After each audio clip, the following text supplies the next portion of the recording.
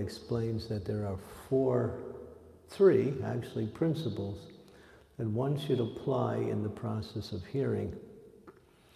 And that is, the first principle is to have faith in the person who is speaking the knowledge as being qualified to give the knowledge.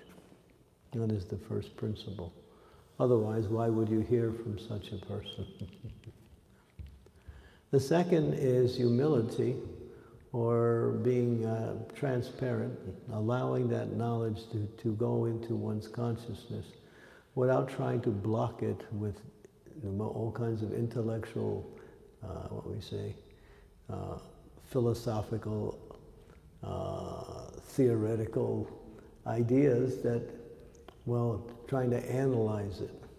You can analyze it to a point, but it has to be received at the same time. Because if it's not received, just like the whole idea of knowledge transmission comes from guru to disciple. The word Upanishad means sitting down near what? The spiritual master, the guru, who gives that knowledge, and one is hearing submissively. The third, and this is the one that becomes more, a concern for us, is that destroying the faults of the mind. Destroying the faults of the mind means when the mind wanders away from the sound vibration, one has to carefully and very, not enthusiastically, but carefully bring it back to the sound vibration. Because the mind will wander. Chanchalahi mena Krishna pramati balabhadridha. The mind is always moving this way and that way. It goes this way and that way. It can't stay still for it can stay still for 3 seconds. That's about it. After that, it's going out somewhere else for 3 seconds. So it's called chanchala, very flickering, moving this way and that way. So one has to fix themselves. This is also very instructive when we chant the Hare Krishna Maha Mantra. We have to very carefully hear that sound and keep that mind focused on the sound vibration, just to hear nicely. And the last is that if by destroying the faults of the mind, hearing nicely, and having that proper mood of receptivity and faith in the speaker, the last part is the consequence. And there are two possible consequences. One gets realization on what is being spoken. One starts to understand it, not beyond the theoretical stage, but into the realized stage. Oh yes, this is, and I understand it, it makes sense, it has some meaning, I can also see how it applies to me. Some realization. And the other part is questions. So if one doesn't get questions or realization, that means one was not paying attention, basically. So these two things are there, have to be there. So this is the process of hearing submissively. And so here, Uddhava was saying something a little different. If you think we are qualified to hear such knowledge, this knowledge is not spoken to those who are, simply interested in improving their material life. Such persons are unqualified to hear. Sometimes we see people take to Krishna consciousness in order to get more of a technique on how to manipulate the material energy. Because if you study these scriptures, you can understand how the material energy works. And you can also, if you study it from a point of view of understanding how to control it, you can't control it, but you can manipulate it a little bit to a point where you can try to adjust your situation to get a better result in your life. And so the people do approach the spiritual mood in order to increase their material life. But that's not the goal. The goal is actually to purify the heart, to actually become fully aware of who I am and what is my relationships. Now the process of hearing is the foundation for that. And out of all the 9 processes, Hearing is the basis of all of the other 8. Srila Prabhupada makes this point. We have to hear regularly. We have to hear about chanting. We have to hear about serving. We have to hear about everything about Krishna consciousness. The receptivity and the understanding that comes from the receptivity is all based on the quality of the process of hearing. So that's foundational in order to learn more. And Uddhava not only wants to hear, but he wants to hear that knowledge that will bring himself to self-realization. In the material world, people like to hear about everything, right?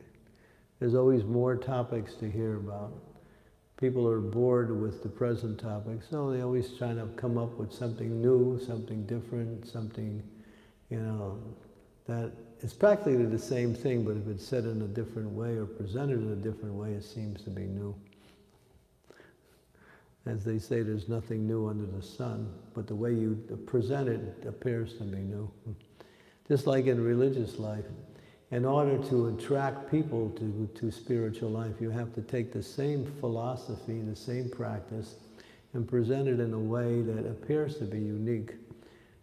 Because people get tired of hearing the same thing, it becomes mechanical, we get routine like that. So the mechanical mentality starts to develop if one starts to formalize things in a very, what we say, rote way or a mechanical way.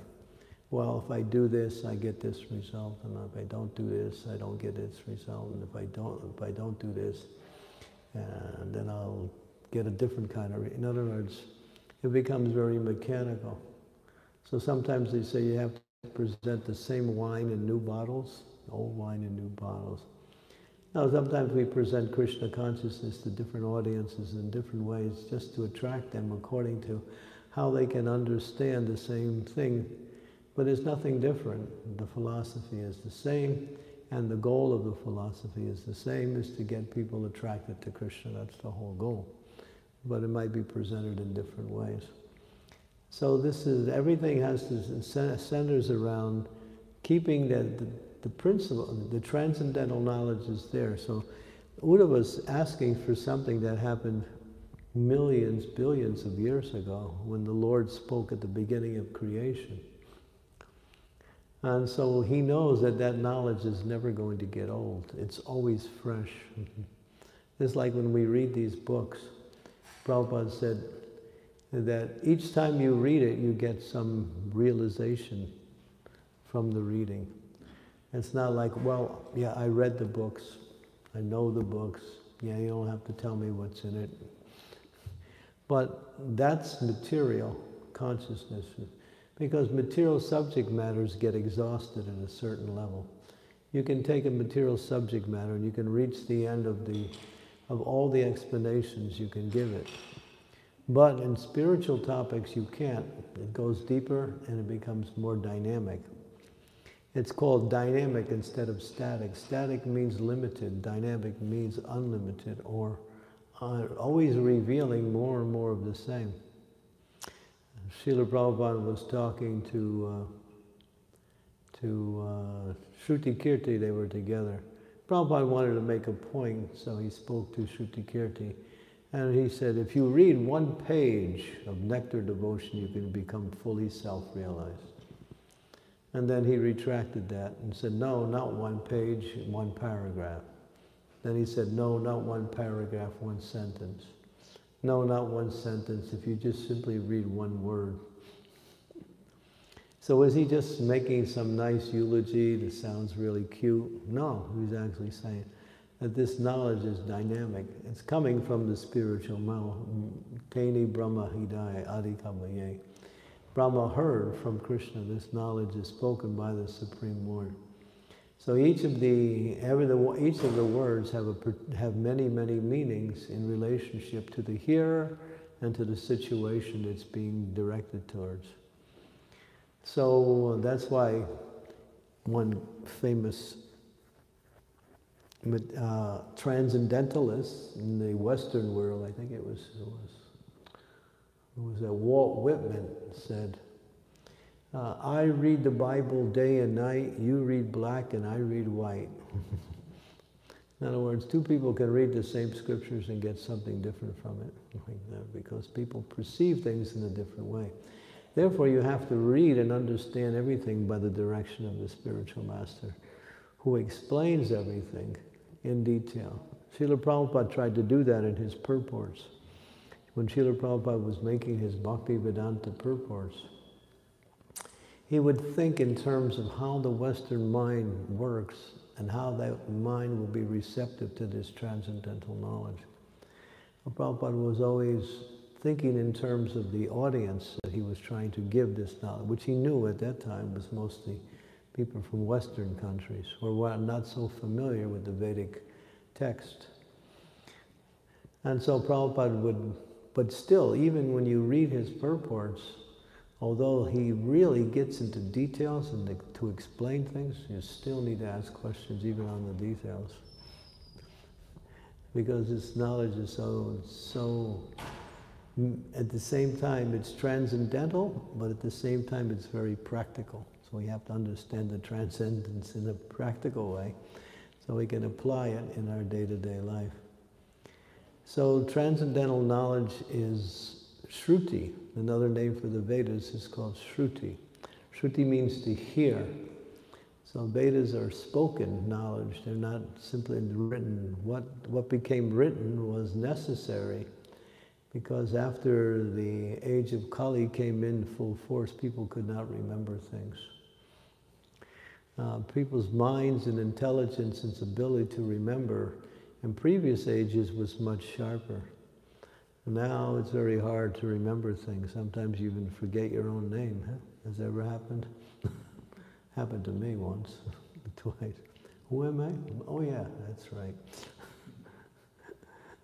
Somebody asked me my name and I told them the wrong name. You know, so we get really spaced out sometimes. Kali Yuga is the age of forgetfulness. Now there's a disease going around called Alzheimer's. People can't even remember who they are, what they are, where they are, or why they are, how they are. So this is the age of Kali. Everything becomes so deficient and so degraded and so debilitated. But if we hear constantly from the right source, then that knowledge develops in such a way that we can understand and apply it nicely. Now the process is, it's constant here. Srinvata Swatakata Krishna Punya Shravana Kirtanaha Ridanto Yavadrani Vidvinoti Husritsatam. Krishna speaks this verse, Sutta Goswami is explaining what Krishna is saying, and he's explaining that the Lord in the heart purifies the person who is eager to hear. One who is eager to hear. There's that wonderful story, it's in the, Bhagavatam Rita, where there was one, I can't remember all the details, but one great personality who was speaking Srimad-Bhagavatam. And there was another personality, the whole story behind it, he became a ghost. And he somehow, in order to get out of his ghost body, he was instructed that he had to hear Srimad-Bhagavatam constantly in order to get out of that ghost existence. He had committed a great offense and was forced to take a ghostly body. The person who was speaking was highly qualified. So there was an engagement called Bhagavat Saptaha, where 7 days people would sit and listen to Srimad-Bhagavatam and spoken continuously throughout the day. So he decided to join that in his ghostly feature. No one could see him, but he was there listening. And he was listening, and at the end of the day, when the narration was over, he constantly meditated on what he had heard throughout the evening, and he didn't break his meditation. And then the next day, when it was spoken again, he again picked it up. And in this way, for 7 days, he never broke his concentration on the knowledge that was given. And at the end, he became not only free from the ghostly body, but he actually attained liberation and went back to the spiritual world. Whereas those people who came to hear, they didn't get the same benefit. Although they were in their physical forms, they were listening also. But this ghost, he was so desperate in order to get out of his, what we say, difficult situation. He constantly, 24 hours a day, he heard the process of hearing. And that gives you a little indication of the intensity that hearing should reach in order to reach the level of what we say realization. Because when you listen carefully, you get realizations. You will get understandings. Even if the speaker is always a little less qualified, if he's speaking something that is authoritative, scriptural, coming from the disciplic succession, that knowledge will be purifying. That knowledge will be purified. There was a story in Orissa, I don't know how many years ago, where, again, Bhagavat Saptaha. So people were coming. And one year, one bull, big bull, walked into the assembly of the people and sat down. Now, people came around and they tried to pull the bull out, but they couldn't move him. So they just let him stay there. So this bull, he was sitting through the whole narration, didn't say anything, didn't make any noise. And at the end of the narration, when it was over, he got up and left. And then the next day he returned, just at the right time. And then for 7 days, he came and went. And then, at the end of the Bhagavad Saptaha, nobody saw him until the next year, when that same program was there. He came again and sat down. And then he was doing this year after year. Yeah, I don't know, he might even be doing it now, but it happened about, I don't know, 10, 15 years ago in Orissa. That was kind of a recent pastime. So you can see, even animals, they have that receptivity. That bull obviously was a sadhu in his previous life and somehow wound up in that body. And there was also, the devotees would tell in Vrindavan, there was one monkey. He would come to the discourse in Srimad-Bhagavatam every Thursday. He would always come on Thursday. And he would climb up on the wall and listen to the Bhagavatam. I think it was outside in a courtyard. And then the same monkey, he would listen and then he would go and come back again the next Thursday.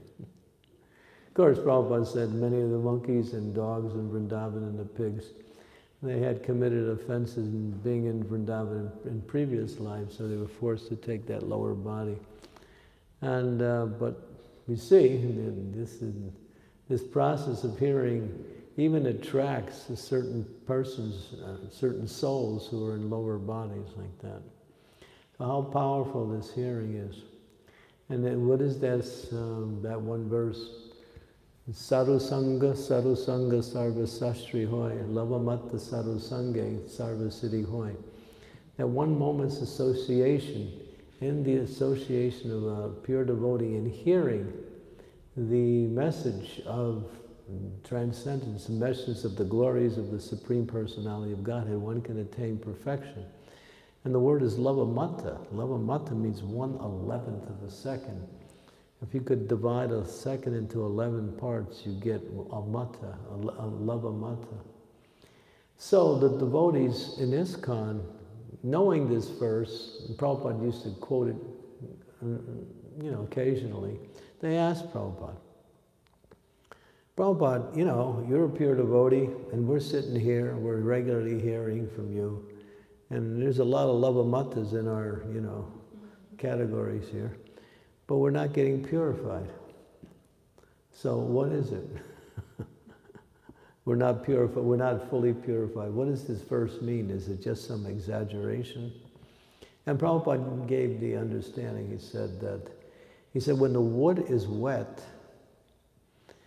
it doesn't ignite. You try to, light wet wood, you have to dry it out first before it'll start to ignite into a fire. So in the same way, he said, continue to hear, and then that love of metta will appear. So we're a little bit wet. So keep the hearing process going, never get discouraged. And then that hearing will build and build and build, and you'll get realizations after. Just like how many times did we ever hear the statement, "You're not this body"? How many times we hear that? So many times. We read it, we hear it, we theoretically accept it, but do we realize it? Have we realized ourselves different from the body? But through the process of hearing, you can do that. You can come to that stage. I was listening to Srila Prabhupada giving a lecture, and he came to that statement, and he says, we are different in this body. And I had heard that so many times, and I can't count how many times I heard it. But when I heard it that one time, it clicked. Oh yeah, got it. I finally got it, yeah.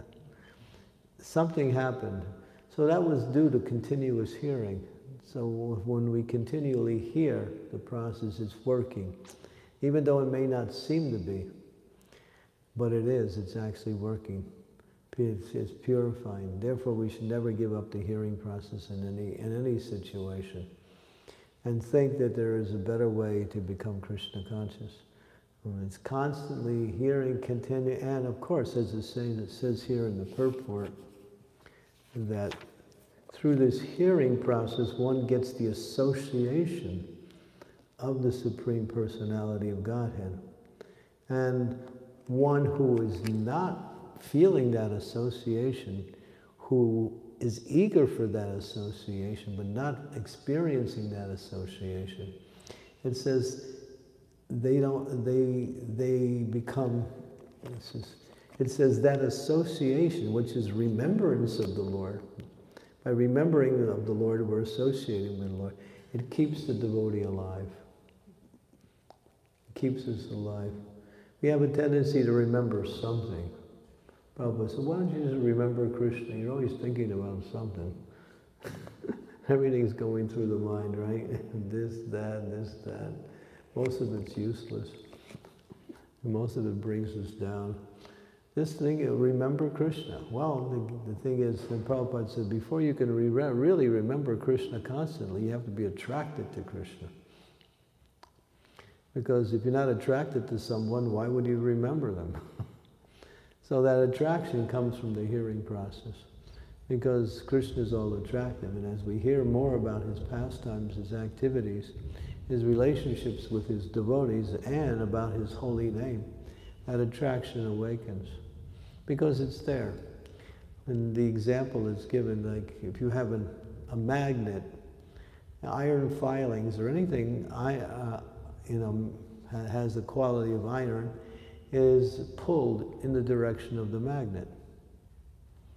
But if there's rust on either the magnet or on the iron, it blocks that attracting potency.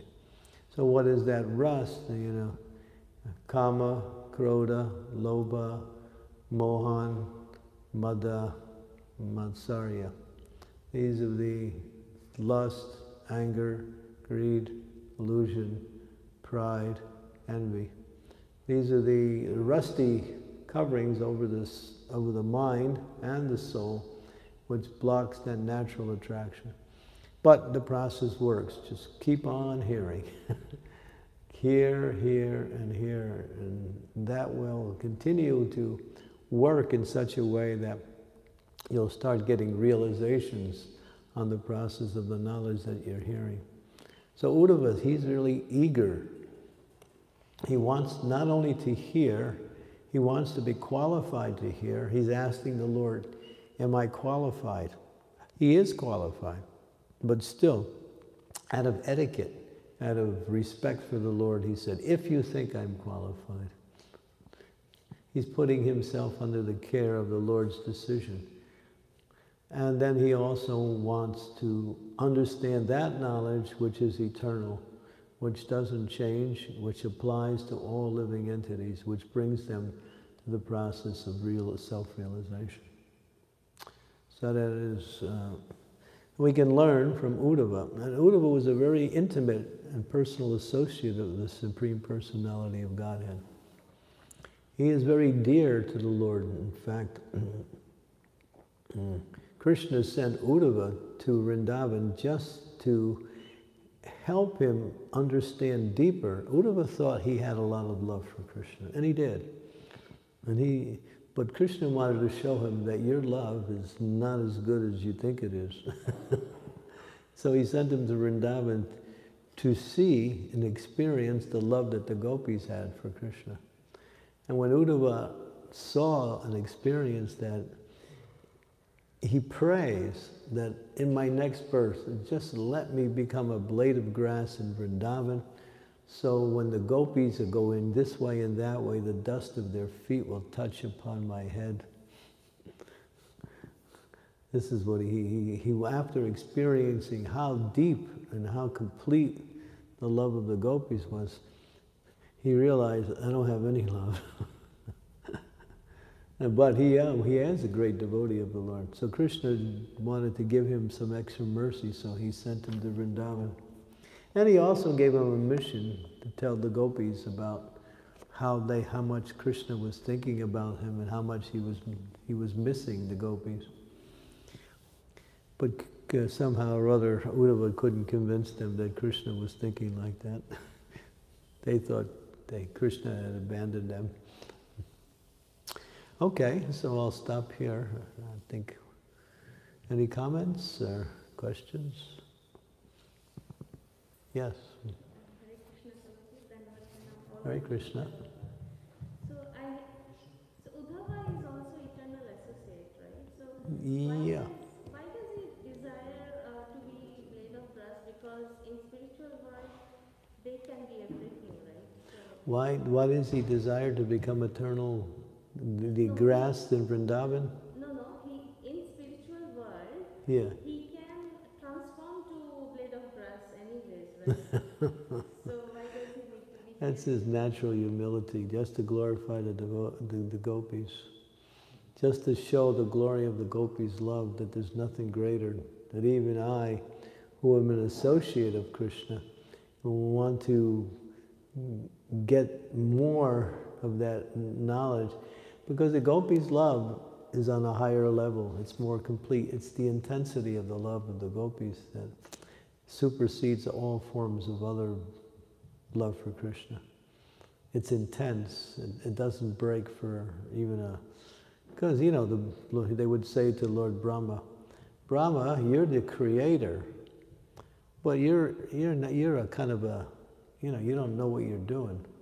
You can't create properly. You made eyes that have eyelids, and eyelids flash, and then we miss seeing Krishna for that time period. So you're blocking our vision by creating eyelids. And so it sounds like some kind of, you know, eulogy, but it's not. This is how they're feeling. They want to see Krishna all the time. They want to give their love to Krishna constantly. And there's nothing else in their existence except Krishna constantly. So Uddhava was able to experience that by the mercy of Krishna. And he understood, oh yes, my love is, it's nowhere near the gopis. And you can never understand the love of the gopis, it's not possible. We read about it, we hear about it, and we can, you know, try to understand it after we hear it, but we can never come close. It's intense. Thank you. Can I ask about yesterday's class which you were taking? I was contemplating on that, and I was About the holy name? Yes. The holy name? Yesterday's class which you were taking? Yeah. In that, you were saying that Prabhupada is eternal associate of Krishna? Or he's Shakti-Vesh Abdal? Which one? You can categorize them in both, but there are two kinds of Shaktivesh. one who comes to the material world to do the work of the Lord, and then becomes fully empowered by is already fully empowered by the Lord before they come. And then there's those who develop that empowerment and become Shaktivesh. So it goes direct and indirect. The Prabhupada, from what we understand, was a direct. He came to do this work. He was sent by the Lord. So, I mean, there's many statements to corroborate that. And the Prabhupada was not simply a conditioned soul that, somehow or other performed a lot of bhakti and made it. But that doesn't minimize what he did. Not at all. So Prabhupada went through so much hardship in his life to bring Krishna consciousness to us, even in his He accepted hardships, yeah. And Krishna allowed those hardships to happen in order to show the glory of this soul. That those hardships are not something that's going to cause him to do something else or to give up his service. I mean, Prabhupada had to go on, a boat, ocean liner for 39 days and get seasick.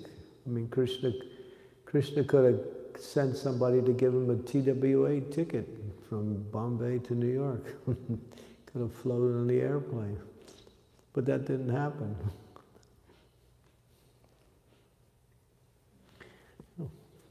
So Krishna wanted to show the glories of this personality, but at the same time he always protected Prabhupada. Although he allowed certain difficulties to come upon him, he still gave him full protection. And we should also remember that if we surrender to Krishna, we have full protection.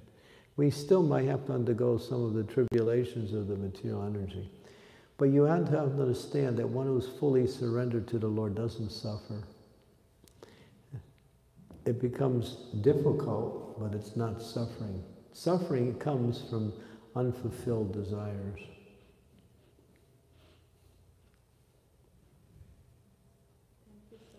Yeah, when you try to fulfill your material desires and something else comes, that's called suffering. Or if you experience the hardships of the material energy and you're still trying to enjoy that material energy, that's suffering. If you experience the hardships of the material energy and you're not trying to enjoy it, you're not really suffering. You're just undergoing some difficulties. That's all. Like now, we have this pandemic, or that's what they say. So it's the world is going through a lot of, people are not only suffering but dying. But it's not for the devotees. It's provided we take shelter of Krishna and chant the holy names of the Lord and live properly. We can't flaunt material energy and expect not to be victimized by it. Well, I'll just walk out in front of a car because I'm a devotee and therefore the car won't hit me because Krishna will make sure that car doesn't hit me. That's foolish.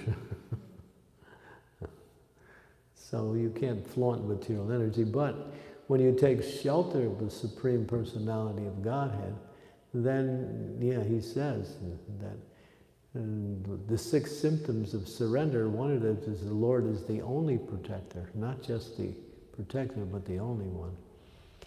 He may use other means to give you protection, but he's the one that's doing it through his energy. That's Krishna. He always protects his devotee. So you have nothing to worry about. As long as we take shelter. Okay? Thank you. Srimad-Bhagavatam ki jai, Srila Prabhupada ki jai, Candramauli Swami Maharaj ki jai, Samaveda Bhakta Vrinda ki jai.